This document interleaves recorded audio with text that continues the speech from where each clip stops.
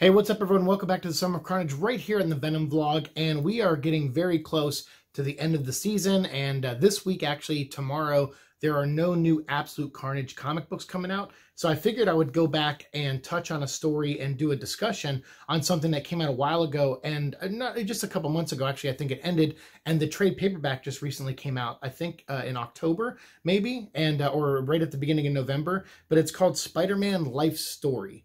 And now this one isn't super Venom focused, although the symbiote does play a factor in here. And so this is also, I want to point out, an alternate reality. So this is not anything in continuity, but I just thought this was a really, really good story. And the symbiote has a really big moment in it, especially at the end. It's actually not a big part of the story until maybe the halfway point it kind of comes in, and then it disappears again and comes back at the end, and then one more time at the very, very end to kind of have this really big moment. And I thought it was awesome. I thought it was worth discussing for those of you out there who are Venom fans. But we won't see Eddie Brock in the storyline. We won't talk about Carnage, no offsprings or anything like that. It's just the symbiote coming back from Battleworld with Peter Parker, and then, you know, it ending up on a different host, and then that host coming back at the end of the storyline. But really, this is a Spider-Man storyline. So in this episode, we're kind of departing from the Carnage stuff and the Venom stuff, and we're going to talk mostly about Spider-Man, which I'm okay with, you know, because it still has a symbiote involved in the storyline.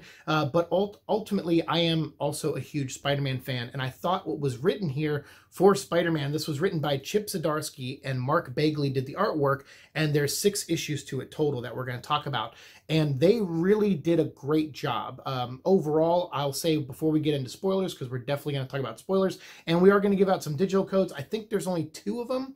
Issue 4 and 5. For some reason, issue 6, when I bought it, it didn't come with a digital code. Not that I remember, or maybe I gave it out on a previous episode. So I only have the digital codes for issues 4 and 5.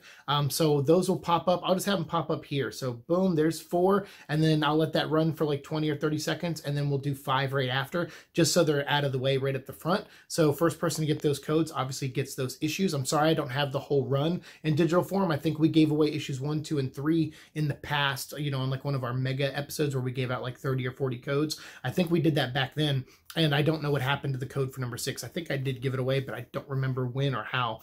So overall, the premise, before we get into like the spoilers and stuff, because I want, you know, for those of you who don't want spoilers, you can watch this first part, and then I'll talk about when we dive into spoilers. Because I'll just give you my overall, just general thoughts on this and tell you the premise, which is, this is, like I said, it's called Spider-Man Life Story. It's out in trade paperback now if you want to read it that way. And it goes through each decade of Spider-Man's life. The 60s, the 70s, the 80s, kind of how like the X-Men movies wanted or kind of aimed to do with their stuff, but didn't really do that great of a job as it got later, you know, as they got into the 80s and 90s and stuff, with Apocalypse and Dark Phoenix. Didn't really work out so well, I feel.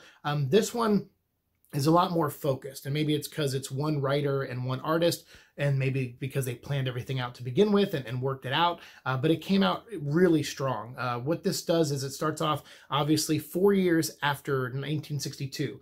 So 4 years later, after, you know, Spider-Man's been Peter Parker's been Spider-Man for 4 years. So it doesn't start with Uncle Ben, it doesn't start with the origin, but it does touch on that throughout the series, and it does flash back to that, like, you know, 2 or 3 times throughout these 6 issues. So you get the sense of Peter Parker's, you know, his need for, you know, responsibility, like to do things that are responsible, because obviously he had a chance to save somebody, and, you know, his Uncle Ben, and he didn't take that chance, and instead he did something selfish, and because of that, you know, his world gets turned upside down, his life gets ruined by losing, you know, one of his mentors and his father figure in his Uncle Ben, and obviously he lost his parents as a kid, so tragedy kind of follows Peter Parker around, and that doesn't change in this. I mean, Chip Zdarsky really lays into this. Like, Life Story is very true to what this is. I mean, this is not Peter Parker with a happy life. This is Peter Parker with a lot of baggage and troubles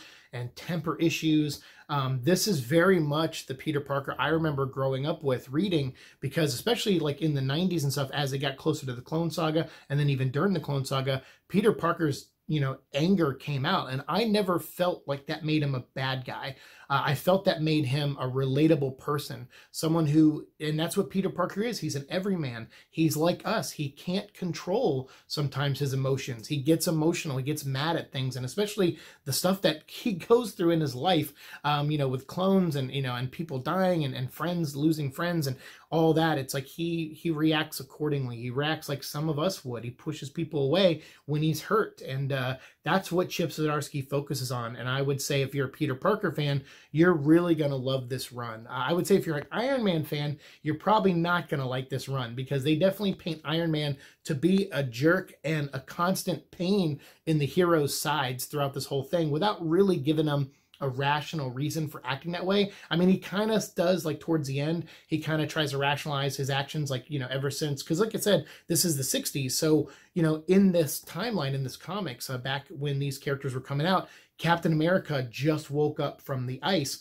before the Vietnam War. And that's kind of what's going on here. It's Peter Parker 4 years after he becomes Spider-Man, and he finds out Flash Thompson is signing up to go to war, which is something that happened in the comics that they had to kind of retcon in a way, because obviously that would make Flash Thompson, 60, 70 years old now. And that's what this book does. Peter Parker actually ages. So by the time when you start here, he's a teenager, he's going into college, he's wrapping up college in his early 20s. By the time you get to the 10s, our decade, this is Spider-Man when he's like pushing 60 years old and stuff. So yeah, so it's like him in his 20s here, in his 30s and the 70s, in his 40s and the 80s, in his 50s and the 90s, in his 60s and the 2000s, and in his 70s and the 10s.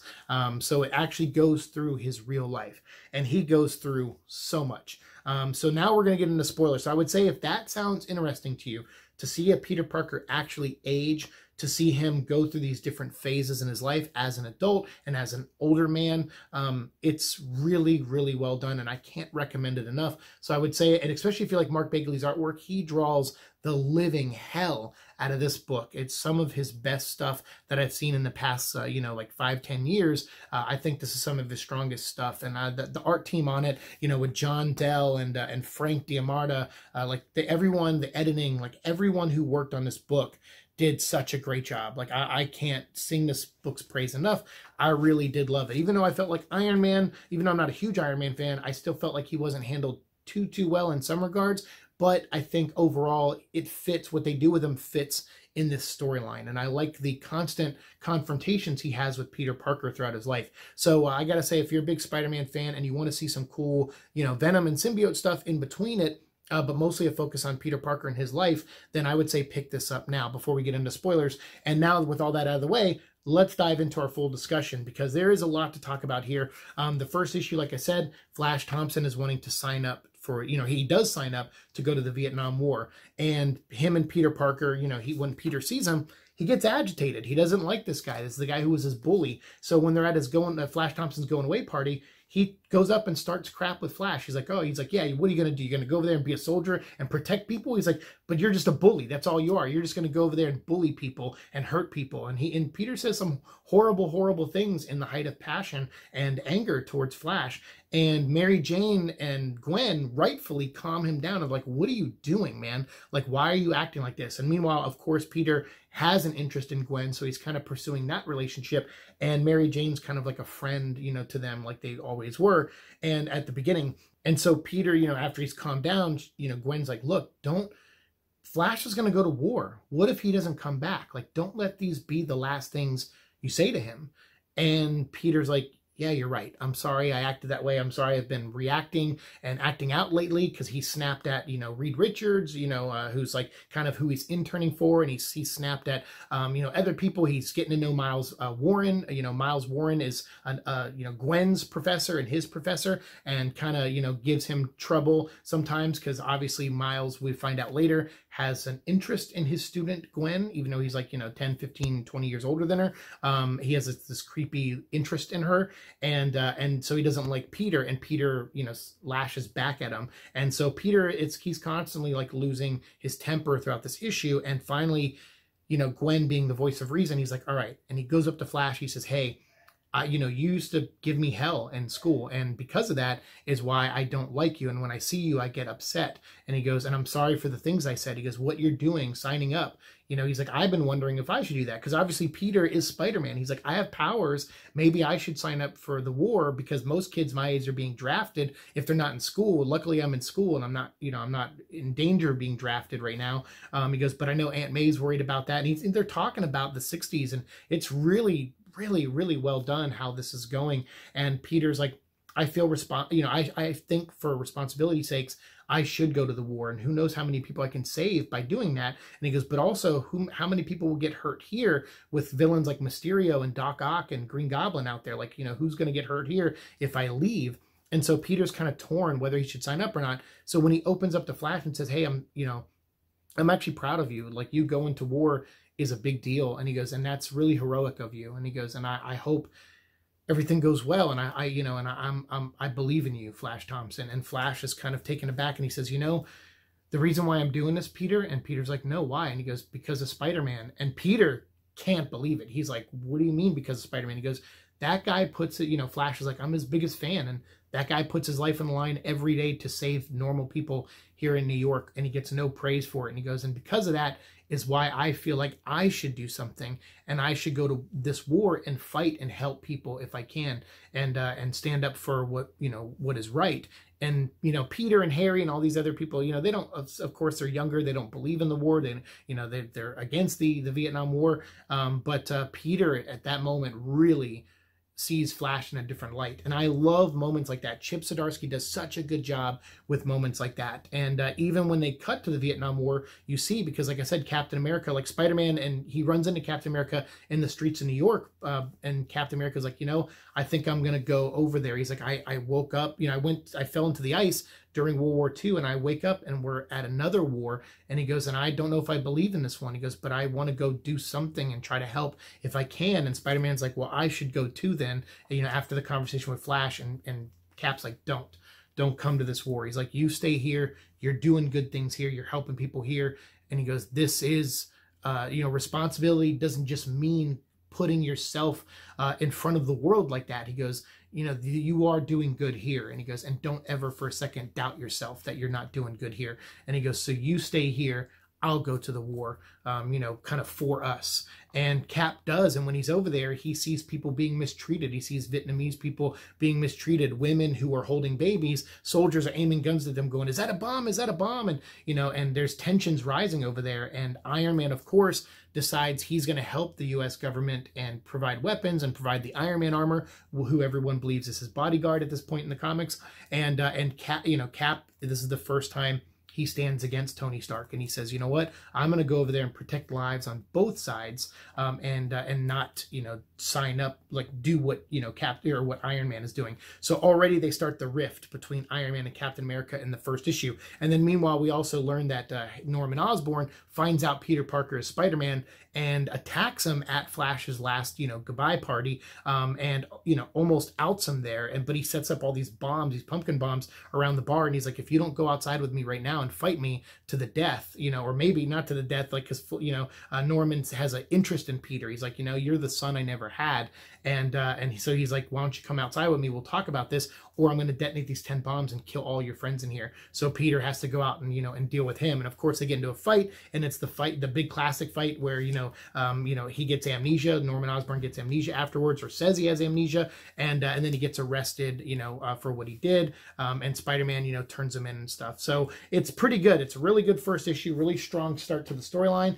And like I said, it also ends with Captain America standing up against Iron Man and the U.S. government while he's over in Vietnam, saying, you know, I'm going to protect people. And that's kind of where the civil war between the heroes starts to begin. And we start, you know, they start planting seeds throughout these books of the Superhuman Registration Act and mutants being born and the Mutant Registration Act and all these things. So they start playing that up. I wish they would have done a little bit with the X-Men in here. But you know, unfortunately they couldn't. They kind of focused on just the heroes, which is fine, because obviously when you're writing a story, you want to focus on stuff. You don't want to just throw things in there just to throw them in there. But you do get to see some mutant stuff when they go to the Secret Wars, which was kind of cool, because it's always great to see Mark Bagley draw other characters other than Spider-Man, and I love how he draws Wolverine and some of these other characters. So yeah, that was cool to see. But in the 70s, they don't really do that. What happens is Peter Parker starts off, it's 1977, so it's 10 years after, everyone left, Flash left for the war and everything, and Peter's talking to a grave.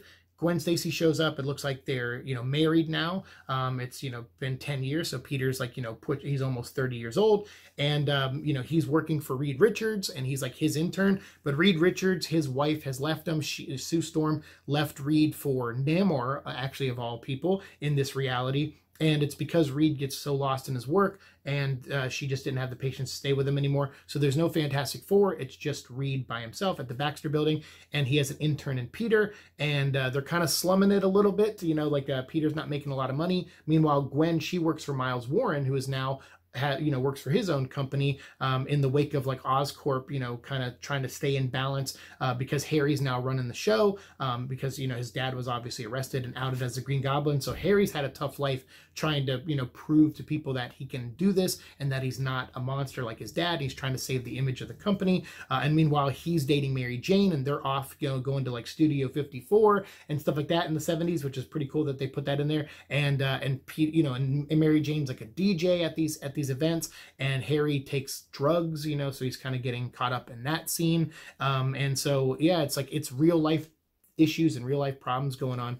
And like I said, Gwen is working for Miles, who obviously still has an interest in her that she's unaware of and Peter's unaware of, but she's making a lot of money. So she's like the, the one bringing home the money, and Peter's still kind of slumming it, working for Reed Richards because he kind of believes in Reed, but he's starting to see Reed fall apart and he doesn't want to be a part of that anymore. And Miles offers him a job to go work at Miles's place with Gwen, and he's kind of into that because he's like, oh, I can be around my wife and I get to still do science and I'll, make more money at that. But at the beginning of the issue, he's talking to a grave, and of course, it's like, oh, it's Uncle Ben's grave. That's what you're thinking. But then they reveal that it's actually not Uncle Ben's grave, that it is Flash Thompson's, and that he died in the war, actually.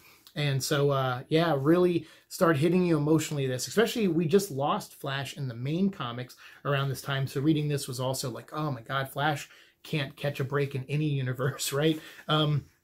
So yeah, you have Giant Man getting involved in the big war in Vietnam now, and the war is still going, and there's all these problems going on. And, meanwhile, Dr. Octopus has kind of been reformed, or we think, and he's working with Reed and Peter too. And so there you're kind of seeing, again, just Peter's life. Harry Osborn is talking to his dad in prison. His dad is helping him secretly run the company, and that's what's causing, Harry to go towards, drugs in a way. But then he finds out that Peter's Spider-Man through his father, so that caused him to become the new Black Goblin.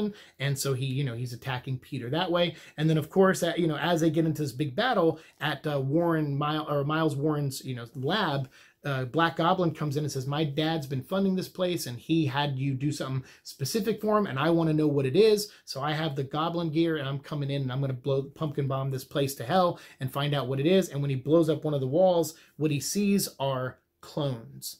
Miles Warren has been making clones for Norman Osborn. He made a Harry Osborn clone, a Gwen Stacy clone, and a Peter Parker clone. And that's the big reveal. And then as they, Harry sees this and he's like, no, my dad still, couldn't just have me, couldn't just have a clone of me. Or it wasn't a clone of Harry, I'm sorry. It's a clone of Norman. So it's a Norman clone, a Gwen clone, and a Peter clone. And he says, why didn't he clone me? And he goes, of course, because he loves Peter Parker. He wants Peter Parker to be his son. Peter Parker has all the powers. Peter Parker has the brains, the gifts, the girl. He's like, I hate this, and I hate you, Peter. So it causes Harry and Peter to get into a big fight. And then eventually, though, Peter and, calms Harry down. And he's like, no, don't let your father manipulate you. We can beat him together. We can beat him. And Harry's like, you're right. And he looks over at the clones and he goes, I'm going to destroy them. And he throws pumpkin bombs in to kill them. And meanwhile, Warren screams, no, Gwen. And Peter goes, what do you mean, Gwen? What do you mean? She's right here. I said, she's out here with us. Like, I saved her. And he goes, no. He goes, I loved Gwen. Like, Miles is opening up and he's like, I loved Gwen. And they're all like, ugh, creep. And he goes, I wanted her for myself. So the one in the jar in there is the real Gwen. And you've been married to a clone of her for the past 10 years. And Peter's like, no, this can't be. And he runs in to save the clones, and he sees the Norman clone is dead, and he sees the Gwen clone is dead. And so he saves the Peter clone, who was surprisingly wounded but still alive, and finds out that his wife, the one he married, was not actually the real Gwen Stacy. So his life at the end of this book is ruined. It flash forwards to 1978, a year later, and Ben, the clone, and the Gwen clone decide to go off and live their own lives somewhere else, away from New York. And meanwhile, Mary Jane stays behind after what happened to Harry, coming out as the Goblin and stuff, and breaking it off with her. She's kind of like, she's the only one Peter has, and even though Peter's pushing her away, he's kind of pushed his aunt away at this point. Their relationship's a little rocky, and now Peter is dealing with Mary Jane, and he snaps at her, and he's like, my life is ruined. I was married to the woman I love, the perfect person, and it was a clone this whole time. And Gwen is dead now because of me. And he's like, I have nothing. I have nothing in my life. And that's when Mary Jane, gives him a hug and says, no, Peter, that's not true. You actually do have someone in your life. And so that's where their relationship begins. So yeah, we go on to the 80s now. And in the 80s, we have the Secret Wars, and Peter at this point decides to no longer work with, Reed Richards. He decides that, he's like, you know what, you've pushed your wife away, you've pushed your own family and friends away, and you've gotten involved with, like, all these other incidents and this Secret War thing. He's like, I don't want anything to do with you anymore. And so he kind of says some nasty words, and they go off their own way. But meanwhile, we do get these cool, like, this big spread here of the Secret Wars, which looks really great, and you get a lot of characters in there, Reed and everyone. So when they come back from the Secret Wars, that's 1984. When they come back, Peter, while he was away, Mary Jane had twins. She had a little boy named Benji, or Ben that they call him, and a little girl named Claire, which I was kind of hoping was still, they would have called her May, but but I guess Ben and May, you don't want to do that. But the Ben thing, I was like, I don't know why you called him Ben. I mean, I know why, but I also, the clone is, took the name Ben too, so I don't know. I'm just like, little nitpicky things. It's not a big deal. Doesn't ruin the story at all. But Peter, they show him getting the black costume. So this is where the Venom stuff kind of comes in, or the symbiote stuff. And he returns to Earth, this time not holding Dr. Kirk Connors, because they already mentioned that Kirk Connors was healed with and got a new arm because of the cloning process that Miles Warren did. And they said one of his test subjects was, Kirk Connors. And what they did was they cloned him a new arm and put it on his body. So that's why he's not carrying the lizard out of the Secret Wars here. So yeah, there's a lot of great stuff. And when Peter gets home, like I said, he finds out he has 2 kids, and he wasn't there for Mary Jane's pregnancy. He also finds out Aunt May is starting to slip into senility. And so Mary Jane really has a tough life here. She's never, her husband's never around. He's off, for 3 weeks fighting, in Battle World. She doesn't even know if he's alive or not while she's having her pregnancy and having their kids. And it's really, I feel bad for Mary Jane in this one. Luckily it ends kind of happy for them, but they both go through the ringer. But really, Chip Zdarsky does a really good job kind of focusing on Mary Jane at one point and kind of showing her life as like a mom at home raising these kids who have powers, who are revealed to have powers, and who also has to take care of Aunt May when Peter's not around, which is weighing on her. It's really wearing her down and stuff. And meanwhile, while all this is going on, the Cold War is starting to happen, and there's a Spider-Man imposter who's running around in a black costume with a gun, killing people, and that's, and he's kind of, this imposter has popped up recently, and Spider-Man's starting to figure out who it might be. And so but also Reed is like, hey, your suit, I studied it, I took a sample of it, or I've been studying you, and it's alive. And Peter goes, yeah, I know it's alive. He goes, but I'm pushing 40 now, and I'm getting slower, and I don't have the strength I used to have. And he goes, so I need the suit, it's enhancing me. And he goes, so I'm sorry, I'm keeping it. And he goes, but I did give Mary Jane a weapon to use in case, the suit bonds with me fully. He's like, I only wear it sometimes. I keep it in a tube in my lab. And he goes, and I don't bond with it fully. So he's kind of doing the Agent Venom thing where he's just temporarily bonding with it. He goes, but if it ever consumes me, he goes, I will, Mary Jane knows what to do. And so meanwhile, Spider-Man's like, all right, he gets in a fight with Mary Jane. He's like, I'm going to go get some air. And when he gets out there, he finds the imposter. And of course, the imposter, because this is in the 80s, it's Kraven during the Kraven's Last Hunt storyline. And Kraven says, and he's obviously aged like Peter, like everyone ages in real time in this one. And he says, my country, Russia, and your country are at war now. And he goes, and this is, and me and you have been at war for a long time. And he goes, and this is finally the way I can end it. So he stabs Spider-Man, which poisons him. and then he gets the upper hand and he actually shoots Spider-Man point blank with his rifle and buries him. Now, Peter isn't dead, but he is dying. The wound, we don't know if he got shot in the head or in the chest or where he got shot, but he is dying big time. And the symbiote senses it. So while May is being cared for and the kids are being cared for, and like I said, May is starting to slip into senility, so she's starting to lose her faculties and, you know, and stuff like that, or facilities about her. You know, meanwhile, the symbiote senses Peter is harmed, and it breaks out. And Mary Jane notices, and she goes, something happened. I need to get the weapon. So she does. She grabs the weapon and she goes to look for where the symbiote is. And meanwhile, he's all over the news because he gets resurrected. Spider-Man, the symbiote comes in, heals him, and it resurrects him as Venom. And so in this universe, Peter Parker actually becomes Venom. And meanwhile, Kraven's running around, you know, pretending to be Spider-Man, doing stuff. And, you know, he's become his enemy now. But what he really wanted was to turn Spider-Man into the Hunter. And now with the black suit, he has. And look at that. You know, Peter Parker grows the teeth and actually becomes Venom. But then Mary Jane shows up and says, no, this isn't you. I'm going to save you. And then she does, separates Peter from the symbiote. And meanwhile, they, you know, the thing they had a fight over was whether Aunt May was going to go to a senior home and everything like that. But with all the stuff they've been through, with everything, Mary Jane can't take it anymore. She doesn't want her kids in harm's way. So she tells Peter, we're getting a divorce and I'm leaving with the kids. And it's just Peter and a senile Aunt May at the end of the book. And so again, just tragedy throughout.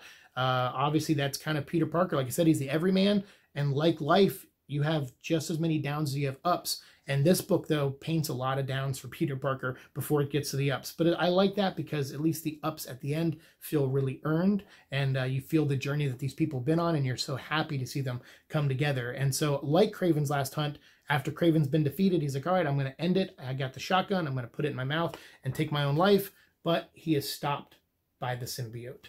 And the symbiote saves Kraven's life for a battle for another day. This is going to be a long episode, I know, because I really want to dive into this, and I want to go beat for beat why, you know, this story is so awesome to me. So that's why we're doing such a deep dive on some of these issues, and I'm not like summarizing too much because I really want you guys to go read this. And I would say if you already like what you've heard so far and you don't want spoilers for the final 3 issues, just go buy this book now and read it for yourself, and then come back here and watch the rest later. Seriously, I can't urge that enough. I definitely think you should support this title. I think it's that good. And even if you don't like it on the level I like it on, I still feel like there's going to be a lot of stuff in here you're going to love. And so before we get to those spoilers, I want to give that last warning. Go buy it yourself if you don't want to hear the ending of this book. So now with that out of the way, let's dive into the 90s where Spider-Man is fighting Dr. Octopus, and Dr. Octopus has found out that the clone was living in Chicago. So he goes and he grabs the clone of Peter Parker and he brings him back to New York, and he traps Peter Parker and the clone. He has them both locked up, and he's like, you know, in a building that is run by, you know, Oscorp. It's now called OcCorp, or they reference that at least. And Harry Osborn has been running the company still, but he has been teaming up with Otto Octavius because obviously there's still part of him that you know, still kind of is mad at Peter Parker, but then also part of him that didn't understand what he was exactly getting into, and he was being manipulated by Otto Octavius and, of course, his father, too. So when, you know, Harry's like, look, this isn't what I signed up for. What are you doing? And then, you know, Doc Ock basically has the two. He has the clone and the real Peter Parker, and he finds out, hey, look, I ran a test, and it's not true. The Peter Parker that we've been following, he's actually the clone. So they're doing the whole clone saga. That's what this 90s book is. And they're like, you're actually the clone, and Ben is the real one. And then Ben, of course, gets mad, breaks out, says, you stole my life. They get into it. But then once again, Peter you know, like kind of like with Harry, he calms him down. But then there's a big incident where Doc Ock is fighting them, and he tries to kill the clones. He's like, you know, like they get the one up, they beat Doc Ock down. He's an old man at this point, but he's like, you know what? I'm not going to go out without taking you with me. I can still study you from your corpses. So he sends his arms out to kill Ben and Peter, and Harry jumps in the way and takes the dive, and he actually is the one who gets killed. So once again, Peter losing another person in his life after he's lost so much already. And because of that, he does save Ben. Like Ben almost dies too after that during the encounter, but Peter saves him. He's like, I don't want to lose anyone else. And he goes, and if you are the real Peter, you should be here to say goodbye to Harry. And the two of them do kind of say goodbye to Harry. And then meanwhile, while this is all going on, Peter Parker's life is in turmoil because Tony Stark is trying to do like a hostile takeover of his company. He's like, hey, we should merge. I run Stark Industries. You've created Parker Industries now, and you do a lot of great stuff. But, you know, and then Peter's like, I'll go into business with you if you stop making weapons. He goes, ever since the Vietnam War, you have been, you know, doing all these things that are questionable, that I don't find heroic. And you put a wedge between you and Captain America, and now Captain America is an unregistered superhero. You know, meanwhile, Peter doesn't know Tony's Iron Man, and Tony doesn't know Peter's Spider-Man. So that's still like a mystery to everybody. And he's like, you know, but I don't like you, Tony, what you've done, this civil war that's going on with you and the other heroes.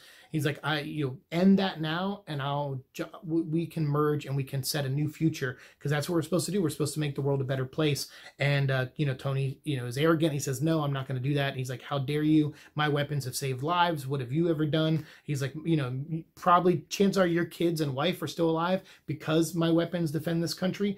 And meanwhile, of course, Peter isn't married to Mary Jane anymore. She left him and she took the kids, and now they're older. And, you know, Peter he has no one. And this isn't even Peter, it's Ben as Peter. So it's you know, or no, it's not him yet. That'll be the next issue. But this is Peter going just like, I have no one. This sucks. And so he decides to, you know, put on the Spider-Man costume, and that's where it leads him to the confrontation with Doc Ock and the death of Harry Osborn. So at the end, you know, it's Ben and Peter says, look, I have all this. This is my whole life. I'm putting it in a folder for you. It's passwords to emails and everything. I'm gonna let you be Peter Parker. He's like, your life, you deserve a life. And he goes, and I'm sorry I lived it all these years. I didn't know. If I would have known, I would have given it to you freely back then. And I would have left with the clone Gwen, and we could have been happy together. We don't really know her fate, I don't think they mentioned that in this. So I don't know if she's still alive out there somewhere, or if she was killed by Octavius. I have no idea. I don't remember that being a part of the story. But, you know, Ben is like, hey, thanks. And he goes, well, since you're going to go off and be, you know, a father again, because Peter's like, I'm going to go and try to rekindle things with Mary Jane and the kids. And he goes, and I'm going to try to have a life too, and just a different life than what you're going to have now. And so Ben gives him the Scarlet Spider mask, or they call it the red mask. But he gives it to him, and he says, you might need it. You never know. So he says, okay. So then before Peter leaves town, though, he's talking to his girlfriend, the girl he's been hooking up with lately, which is Jessica Jones. And he says, hey, are you still following this person? You know, an issue ago, he's like, can you start following this guy? Or at the beginning of the issue, he's like, are you following him? And she's like, yeah, I'll let you know where he is. So finally, Peter's like, look, before I go away and disappear, because she's like, look, I broke up with you, you know, you kind of used me to just follow this guy. I thought we had something special. And Peter's like, yeah, I'm sorry. I didn't really mean to use you that way. He's like, I just, but my life, there's so much going on. Turns out I'm not even a real human. I'm a clone. He's like, so can you just tell me the information where the guy is that I told you to follow? And she says, sure. And of course, the guy that he was following was Norman Osborn. So he shows up and he says, hey, Norman, I know the truth. He goes, I actually know that you switched the test results, that you had the computer switch them, that I actually am the real Peter Parker, and that Ben is the clone. He goes, but I don't care. I'm going to let Ben live the life he should have. And he goes, and the worst part is you don't even know the truth. Norman, you trusted Otto Octavius to carry out your plan, but Otto actually killed your son, Harry. And that upsets Norman so much, because he's like, you know, of course, on some level, he still loved Harry, and but that wasn't part of his plan. And so he gets upset. He attacks Peter one more time, and Peter grabs his board and crushes it and says, no, we're done here. And that causes Norman, that attack that Norman had on him, you know, sending the glider and stuff after him, it gave Norman a heart attack. So Norman Osborn actually does die at the end of this issue. And Peter, you know, so this is like, within like 3 issues, Peter watching someone in his life die right in front of him. It's such a bummer and such a tragedy.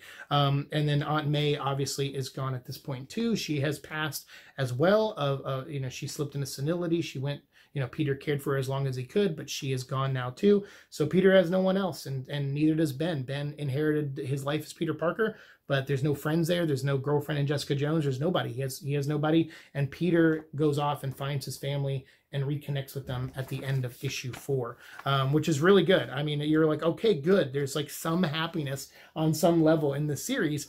And that's pretty much where the 2000s take Peter. You know, he lives with his family. He's raising his kids with Mary Jane. They rekindled, you know, they've found love again after all they've been through. And Peter puts them first, and he gets selfish in his age. And he, you know, and apparently he confesses a story because they're like, why did you let Ben, you know, stay in New York if he's not the real Peter? And he finally confesses and says, well, someone came to me years ago before I found out Ben was, may have been the real one. A guy named Moreland came to me, or someone, Ezekiel came to me and told me that a guy named Moreland, like a vampire type guy from another dimension who eats Spider-Men from all different universes, he's eventually going to come here looking for me.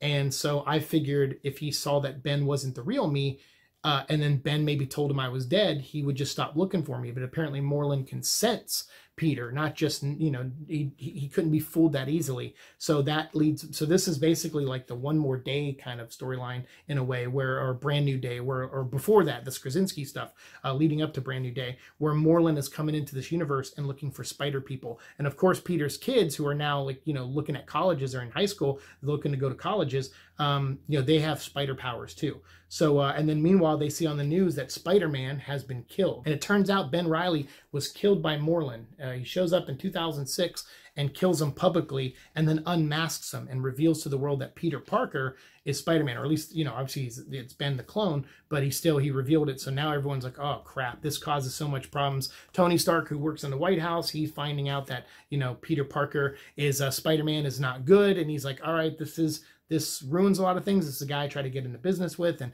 I respected Peter on some level and Spider-Man, but, he's an unregistered hero. And then so Spider-Man, or Peter, is like, you know what? I'm going to go out in front of this. I'm going to, instead of running away, his kids talk him into going out and, talking to Betty Brant. He calls in an old favor and he tells the world, he says, hey, look, that wasn't me. Years ago, I found out a clone of me existed and was given spider powers by like a mad scientist, Norman Osborn, all these people. He goes, so that's not me. He's like, I went into hiding and let this Spider-Man have his own life. And he goes, and I didn't mean for, and then he's dead. So I'm coming back to run my company. And Betty's, of course, like, look, some people are going to believe this. Some people aren't. Like, it seems too fantastical. And he's like, well, it's true. And she's like, well, even so, most people are going to, spider powers weren't given to your clone. Most people are going to still think, even if they buy the clone thing, they're going to still think you're Spider-Man from now on. He goes, that's just how it is. So when Spider-Man returns to his building, not Norman Osborn, Tony Stark is there. And Tony Stark's like, look, you're an unregistered hero. I'm going to buy out your company. So all those years fighting me and the clone fighting me, it sucks because that guy, the clone died alone. He made no friends over the years. He never, didn't, he just was, he was too afraid to connect to people and didn't know how to connect to people. So he just ran this company and he ran it really well and it made it profitable. But with the outing of you being an unregistered hero, I'm going to take over your company. And he goes, and unfortunately, if your kids have powers, I'm going to have to come look for them now too. So obviously Peter doesn't like that. And so when, an army of iron people show up, like, Tony's new Avengers, his registered hero Avengers, Spider-Man has to fight him. And meanwhile, Moreland has already been in New York, is now at Peter's home looking for Peter, and he senses the two kids. So while Peter's fighting for his life in New York against the Avengers and Tony Stark, his kids are fighting for their lives against Moreland. And what's really cool is they actually outsmart Moreland. They find out that he is immortal, he's invincible, until he starts feeding. And once he's feeding, he's weak, because as he's feeding off of Claire, Peter's daughter, and, they have Mary Jane, they're all like, trying to get away. As he's feeding off Claire, she scratches him. And they're like, wait, he's supposed to be invincible. And we have attacked him already and nothing's hurt him. And she goes, yeah. And so Benjamin figures out, he's like, oh, so when he's feeding, we can hurt him. That's when he's weakest. So that's what they do. And they allow him to feed on them, and then they attack him and they end up killing him and saving their own lives, but also saving Mary Jane. And meanwhile, Peter Parker's outnumbered and he's fighting, and he gets this, puts a Spider-Man costume on. He goes up into his Parker Industries and opens a secret door where all the suits are, and he grabs like a new suit that'll help him, because obviously he's pushing, like 60 years old now, and he's slow. So he gets a suit on to help him fight. And meanwhile, while he's fighting, the Avengers, Captain America's side, show up, the Resistance, and they show up to help Peter. And together they defeat Iron Man. And they tell him, like, look, we're not registering. You come after my family, this is what's going to happen to you. And they've outsmarted him, and they shut down all of his suits and all the other Avengers, and they beat Tony Stark. And that's kind of how the issue ends, is with Spider-Man being victorious. And he says, Cap, because Cap still calls him son. He's like, hey, son, good job out there. He's like, thanks for standing up for the little guys. I always knew that's what you were, that was your responsibility. And you've been doing that for the past like 50, 60 years or 50 years or whatever, or 40 years. And Peter goes, yeah, he goes, but that's the problem. He's like, I'm not a son anymore, Cap. He's like, I'm an old man, and so are you. And honestly, what we should be doing is making the world a better place. And so that line kind of comes back, and he says, that's what we should be doing. We should be sacrificing ourselves to make the world better, not fighting each other. So that kind of brings an end to issue 5 and the registration and all that stuff. And meanwhile, Spider-Man has now, as Peter Parker, still runs Parker Industries. Miles Morales now works for him. It's the year 2019, so it's current day. And Spider-Man is pushing like 70 years old, or he's past that point, getting there. And so there's one last mission he has to do. Him and Miles are going to go up into outer space, and they're going to activate this thing and shut down this like beam of energy, or explosion thing, big ship. Something's coming to like wipe out Earth. And they're like, you know what, we're the only two smart enough to do this, because Miles is like his protege, and he's been teaching him, science and all this stuff over the years. So he's like, let's go. And also Miles has spider powers. So he's like, together we can go up there and we can stop this. And so when they go up there to, act out this final mission to save the world, literally the world's at stake. Everyone on Earth knows it. They know what's at stake here. And they, Spider-Man's like, we're not going to trust Tony Stark and his company or anyone else to come up here and do this.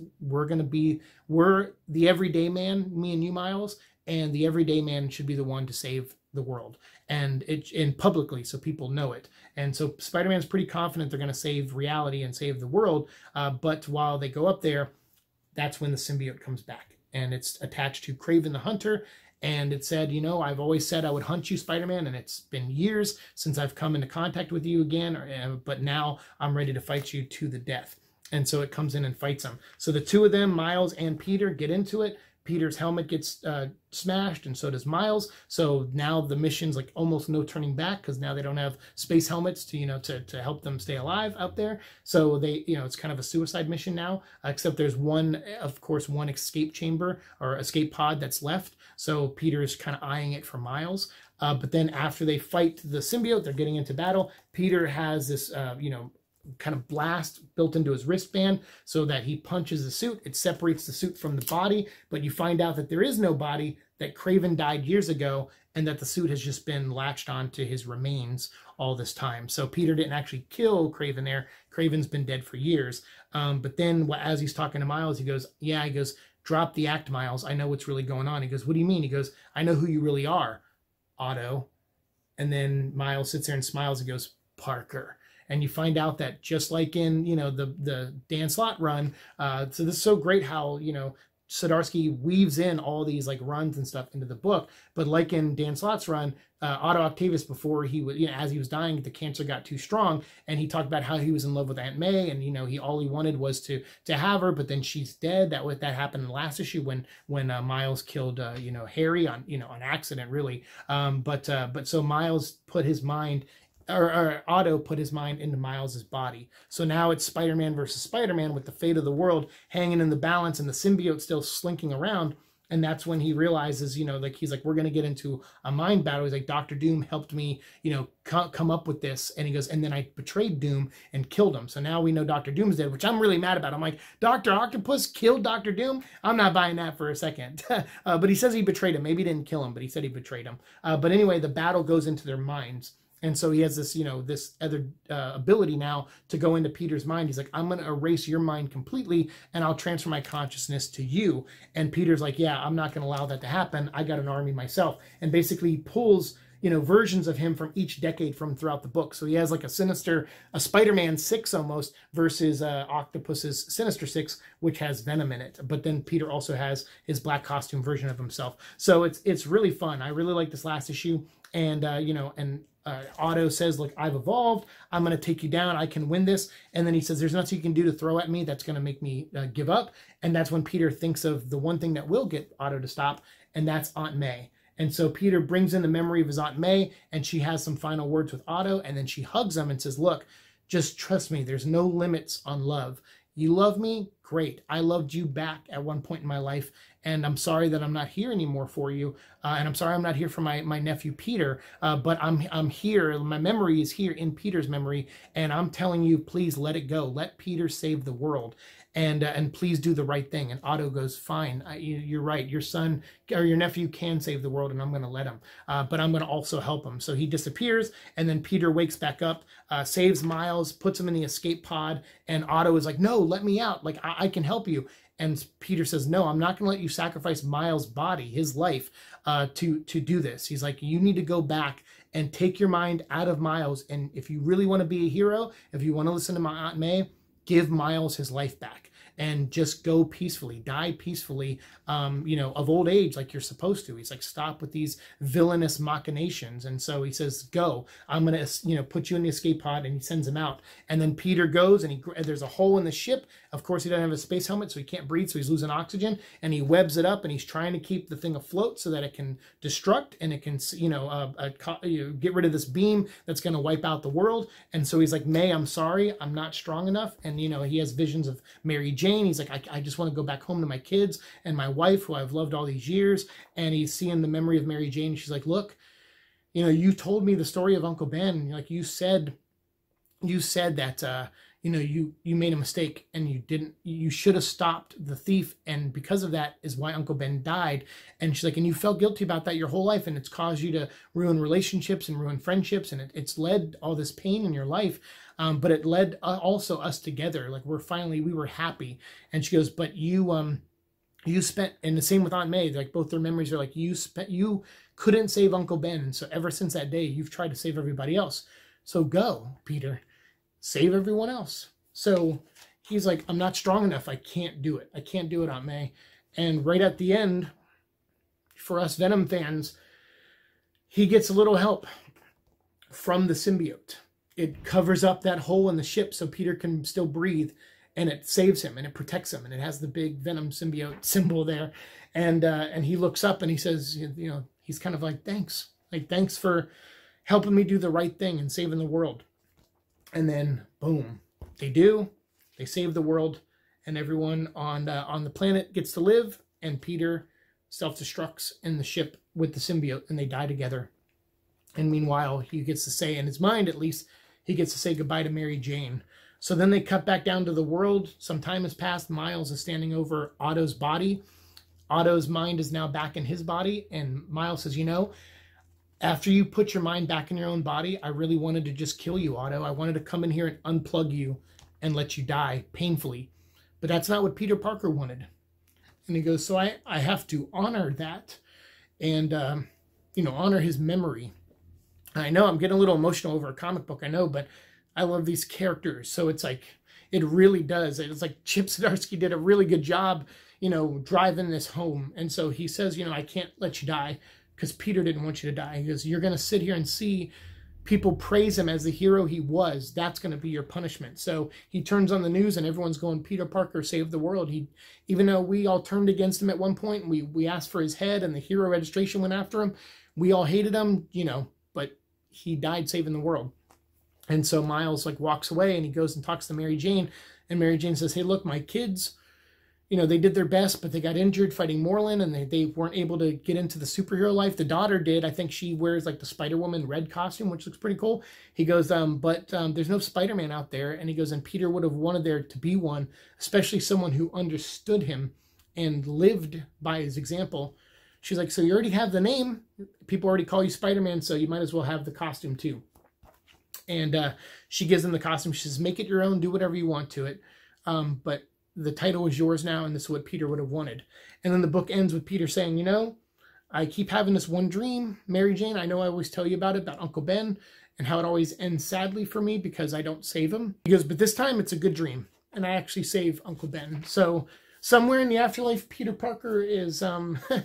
he gets to relive his life in a happy way, I guess. He gets to live and see a timeline where he actually saved his Uncle Ben's life, and hopefully things didn't turn all to hell for him. I guess that's kind of his happy ending. But he gets to save the world, and the happy ending for Mary Jane is that her husband went down a hero. He did make the right choice. As stubborn as he was as a young man, and as angry as he was and emotional as he was, by the time he became an old man, he centered himself, and he made very responsible decisions, and he put his family first and his friends first. And unfortunately, he did do in a way, a horrible thing by letting Ben live his life, knowing that that would attract Moreland. But he tries to atone for that, and then ultimately he does by sacrificing himself to save the world, because he knew that's what Ben would have done in his place, and that's what he wanted to do. And what his uncle taught him to do is don't let the threat go by and do nothing, do something about it. And that's what Peter does. And the book ends, you know, on a very high note. And I know this was a very long video, this discussion. I know I got a little emotional at the end. It's because I think, you know, through my whole life, and I think a lot of you guys out there are like this, it's easy to connect with Peter Parker. Whether you like the movie versions or the cartoon versions or the comics or all three or none of the above on some level, but you know the character, you've heard of him. He is universal. You know, I see so many little kids come into Lego who are huge Spider-Man fans. They love the character, whether it's Peter Parker or a lot of new Miles Morales fans or Spider-Gwen or Ghost Spider, her name now.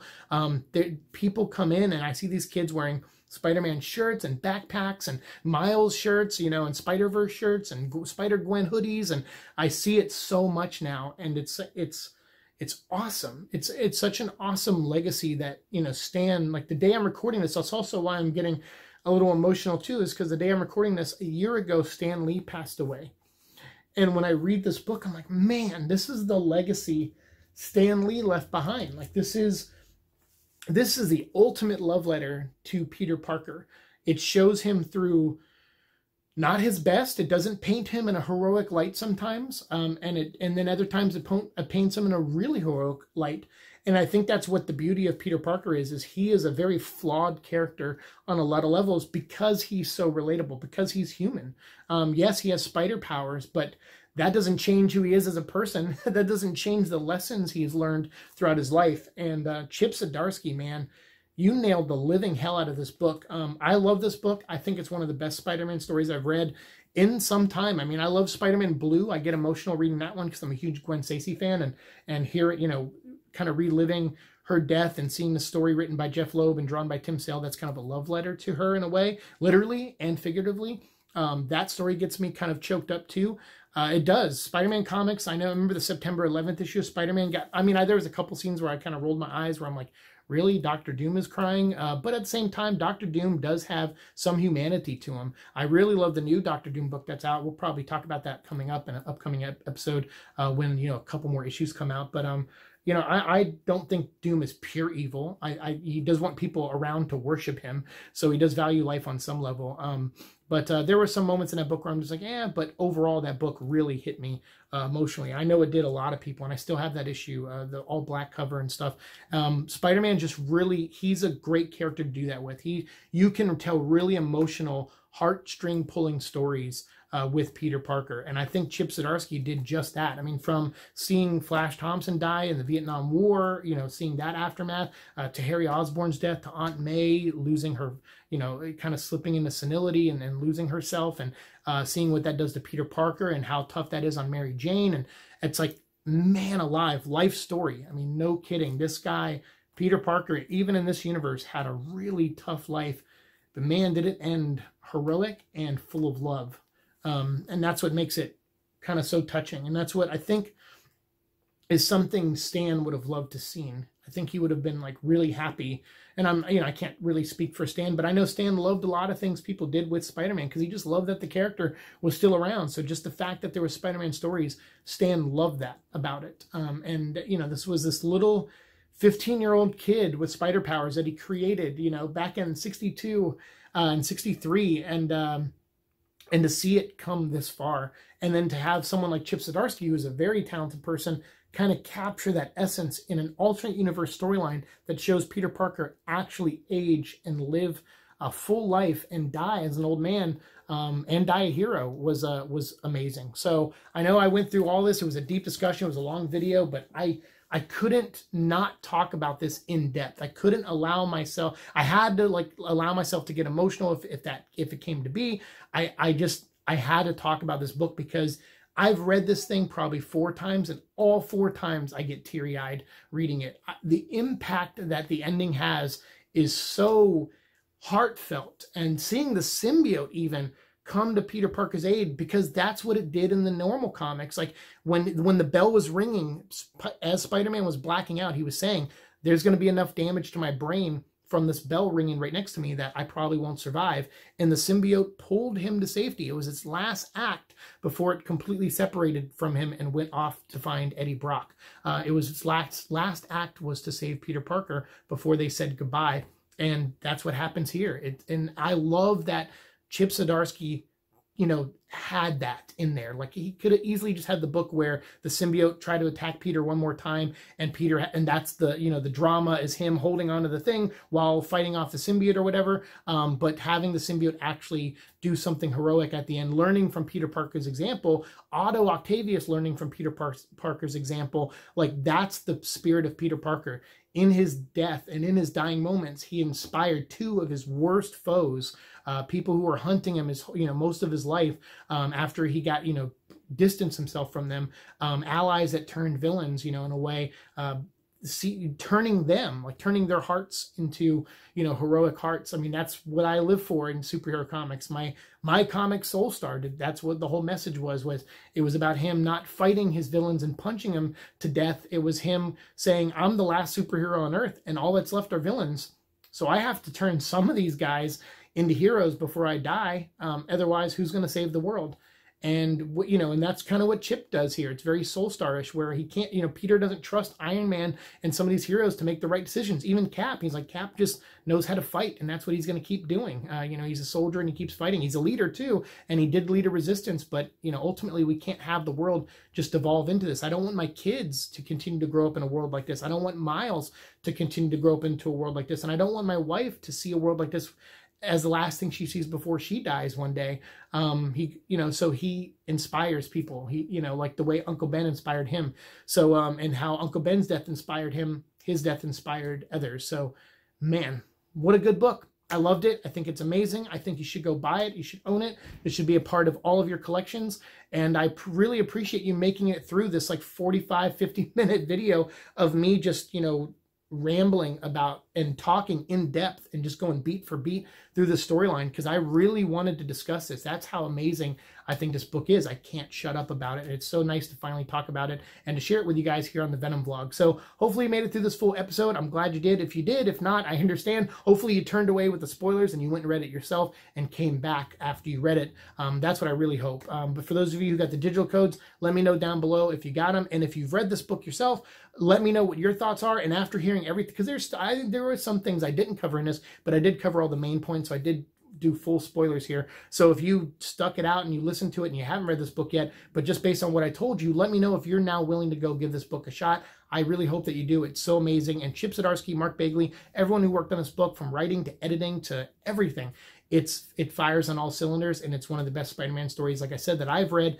in the past 5 or 10 years. Easily one of my favorites. So please go make it one of yours, read it for yourself, and let me know your thoughts down below, and we'll continue our conversation, as always, down there. Thanks so much for watching the show. As always, like, share, subscribe, all that fun stuff. I do have a Venom issue coming up. In the next episode, we have Venom Double Trouble. Spider-Man Venom Double Trouble. We're going to talk about this and do a review/discussion about it in the next episode. And I have 2 copies, so I'm going to give away 2 digital codes in that episode. So make sure you're subscribed so you don't miss out on that. Thanks so much. See you in the future. Peace.